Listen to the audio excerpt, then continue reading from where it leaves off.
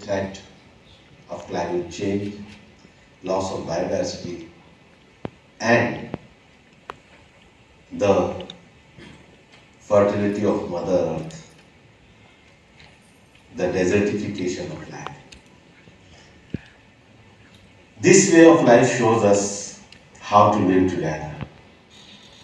And for that purpose, this is the second year. Last year I personally attended the meeting. Sankala Foundation organized this awareness program in capital of our country. I wish that this year exhibition also get all the success it deserves, and hope that this exhibition attracts many visitors in the coming days.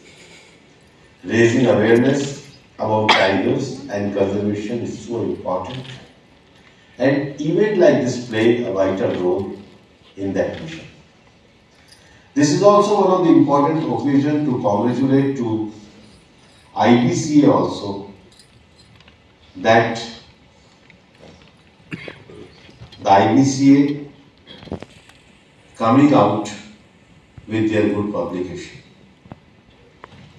and they are working internationally for collaboration, capacity building, knowledge sharing amongst the countries in this field. I am delighted to see that at this occasion, IBCA has now released its first bi-monthly magazine. Big congratulations to Dr. S.P. Yadav and his team also. Thank you to all of you, and my best wishes to everyone involved in this program. Thank you very much.